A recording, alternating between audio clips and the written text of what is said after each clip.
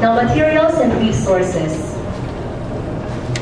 There's building reuse, construction waste management, material reuse, recycling. Regional materials would mean constructing buildings or structures and getting the materials from within the region or within the area.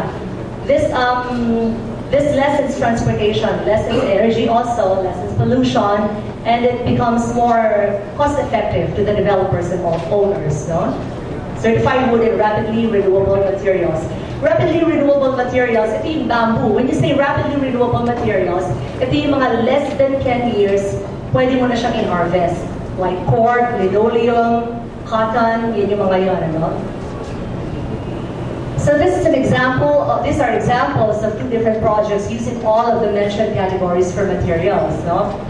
Here, in fact, this is very, well, they call it radical. Yung scaffolding, even the scaffolding, if you're familiar with that, no? Yung table, yung scaffolding na ginamit sa pagtatayo ng bahay, ni-recycle at ginawang legs ng table. No?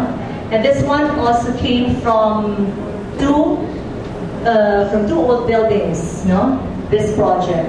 Actually, they're saying now in the book, no, the greenest structure anywhere in the world is anything that is reused.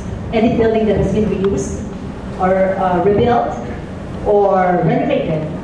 Those are the greenest buildings. Kasi hindi na tayo gumagamit ng masyadong maraming virgin resources, no?